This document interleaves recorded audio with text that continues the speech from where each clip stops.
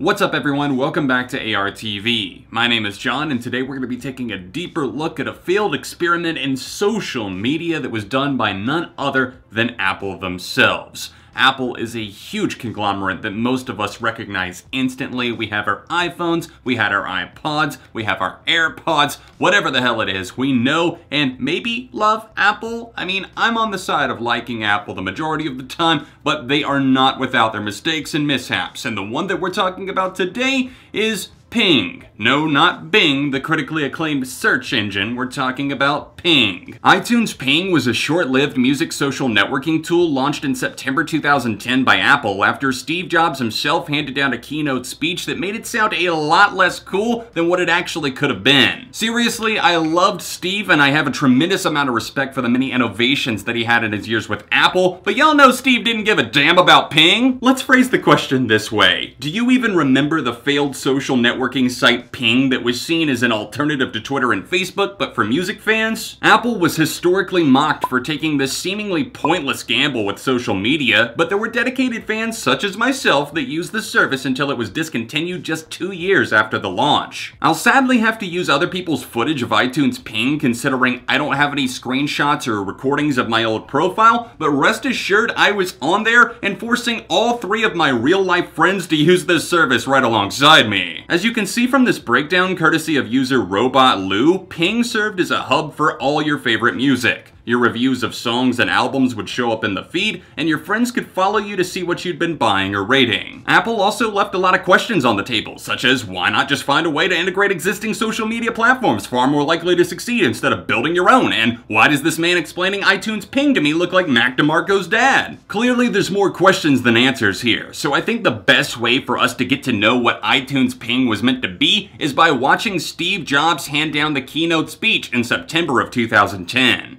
We're announcing something really cool, and we call it Ping. What Ping is it's a social network for music. It's sort of like Facebook and Twitter meet iTunes.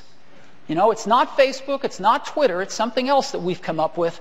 It's a social network all about music. All about music? Sounds great to me. They've got me hooked so far. I'm interested in sharing music with friends, a social network entirely dedicated to music. How are we gonna pull this thing off? And so you can follow your favorite artists and friends, and you can discover what music they're talking about, listening to, and downloading. Even better! I love stalking my friends on social media, and now I get to see what music they're listening to, reviewing, and buying? Sign me up! Well, again, considering, let's be honest here, I signed up immediately when this launched in 2010. And you click on it, and you see all your recent activity in your post, right? So here's a post by one of your friends that you're following.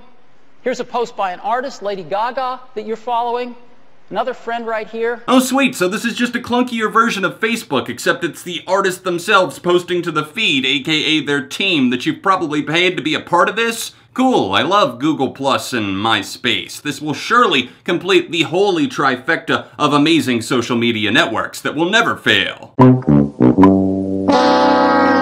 Also, don't you love the way that Steve just brushes off his friend Jim Warhol at the end of that clip? Another friend right here. Yeah, we got Lady Gaga posting on this shit, and then there's, this friend, I guess, as he quickly tries to exit out of the screen as fast as possible. Like, you know that was an Apple employee that they forced to make an account, and they went to the trouble of reviewing an Arcade Fire album, and you're gonna do them like that? That's cold, Steve! Stone cold! Ping is it's for social music discovery. And you can follow people and you can be followed. And here's how it works. Okay, so this is pretty much turning into the equivalent of a 13-year-old doing a Sony Vegas tutorial where they show us how to split a clip in the timeline. Press the fucking S key, or for all you pingers out there, smash that follow button. Seriously, why do we need 2 minutes breaking this down? So Steve starts explaining how to comment on posts, which I was gonna completely skip over, but then this happened. You know, here's a song. Eddie has posted a song here. And I could preview it here just by clicking. Whoa, Jesus Christ, man, you trying to get my video claimed? Your pal Eddie there, he's got a real fine taste in music though. Paramore for life, dude. I loved it right when the song starts playing, the camera operator just cuts to this overhead panning shot like they're actually at the damn concert with the band. Hey, if it were me, I'd totally break out my lighter and sway. Just saying. The keynote closes with him hitting on the fact that ping exists on every Apple device, which kinda gets some applause, but it seems like people are more confused than anything else. Please clap.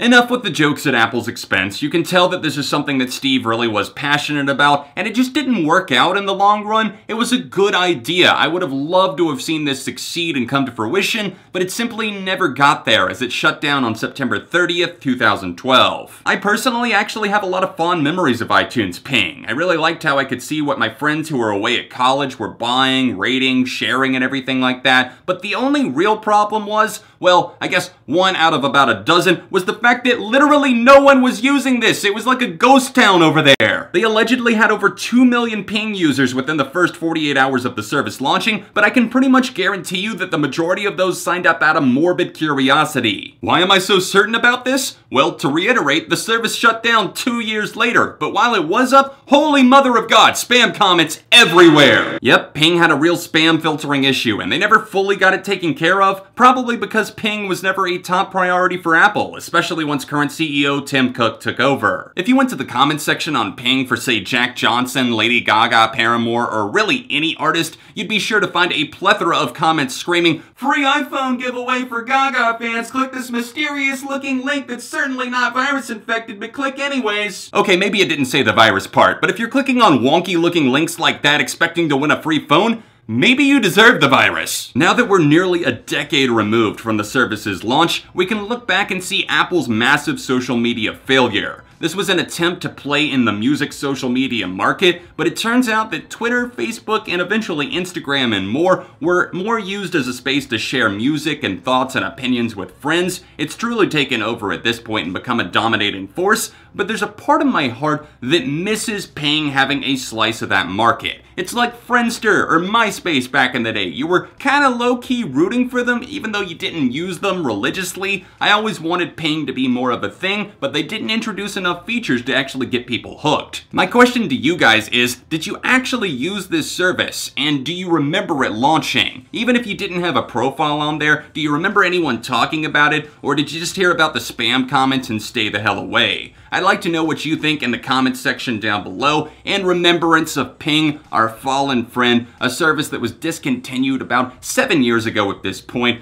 It's something that I think of from time to time, and I thought it would make an interesting video topic, so I do hope that you guys enjoyed. I've been branching out and trying a few commentary-styled videos over the past 6 months, so if you want to support this type of content, then 1, make sure you're subscribed so you don't miss out on future videos like this, and also leave a like. It lets me know that you're enjoying this content and want to see more in a similar vein in the future. Anyways, other than that, you can check out some recent videos here. Hit me up on social media, most active on Twitter, links in the description, and I'll see you soon for more on ARTV.